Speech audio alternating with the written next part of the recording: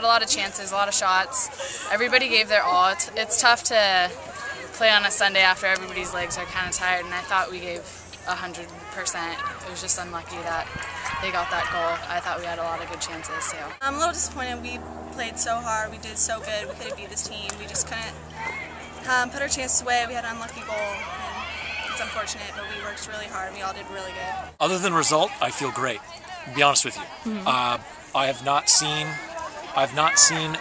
our group come out and play as hard and clean for as consistently long as we saw today. So it's interesting. Even though we lost today, I'm gaining a little confidence in them for the next 3 games. What we can do is give 100% every single game, every practice. We don't have very much time left, but I think we should do our best and finish off the year on a good note.